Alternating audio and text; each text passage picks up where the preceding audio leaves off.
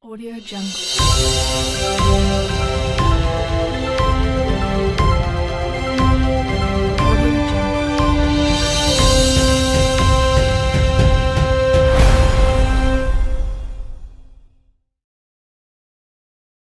Audio Jungle.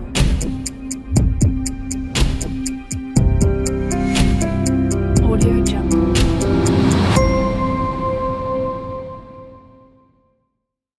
Hi, this is Feed, Clip Your Elements, and here let me show you how to customize this template.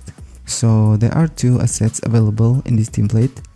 You can use the long or the short version that works best for you. So let's use this one for instance.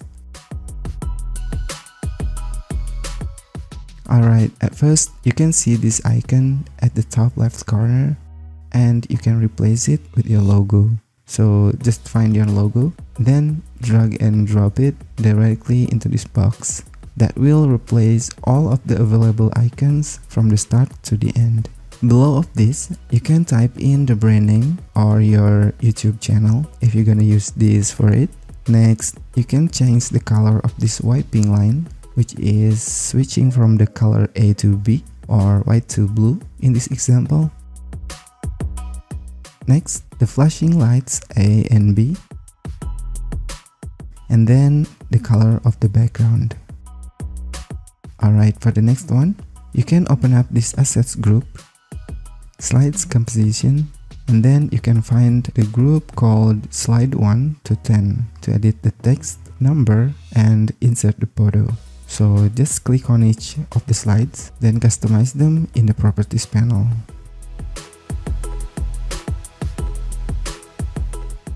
Now, to change the color of this photo background, you can open up the slide group, click on this tiny triangle at this placeholder background group, then click on the effect, and then you can change its color like this.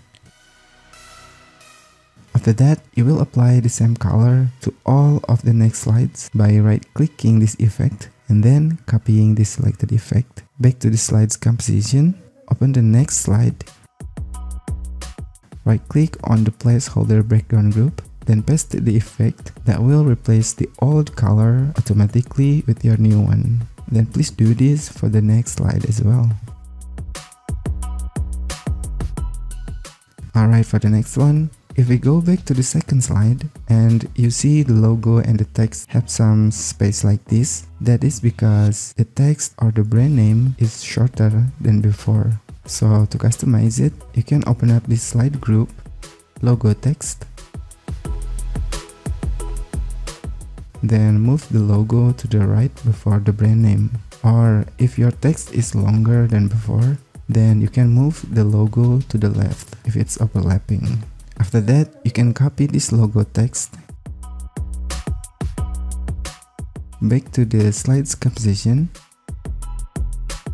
Open up slide 4, then replace its logo text with the new one by deleting it, then paste it like this.